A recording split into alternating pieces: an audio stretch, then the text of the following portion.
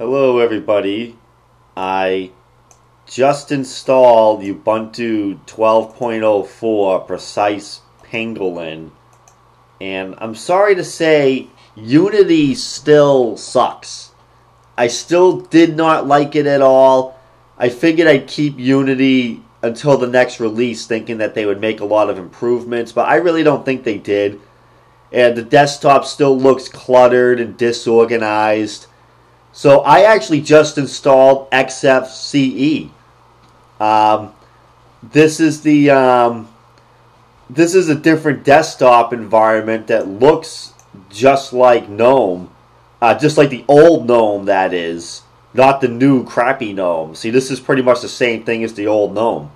So I have XFCE installed, and I have docky, which I love. It kind of looks like a little bit like a Macintosh.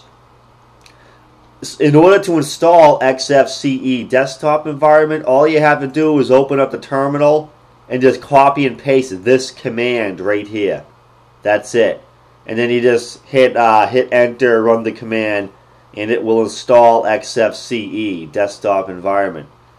And then when you go to log in, after turning your computer on, just select XFCE from the login window and you'll get this right here. A problem that you might have initially with XFCE, if you use docky, you will find you can't edit docky. See, these parameters right here, the size and all that, those will be grayed out. You won't be able to edit it. So to correct this, you go to Applications menu, Settings, up at the top, Settings Manager. Alright, so here it is.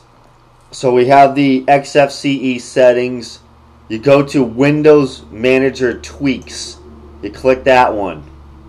This just opened twice because I opened it twice.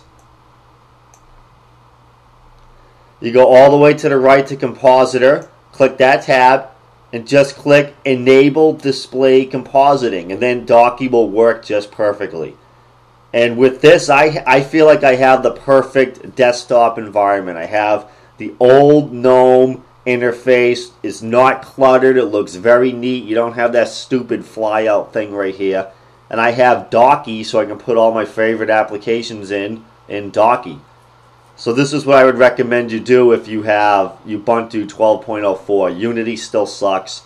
Get the XFCE desktop environment. And the other advantage of XFCE is the computer boots about twice as fast as it did with Unity.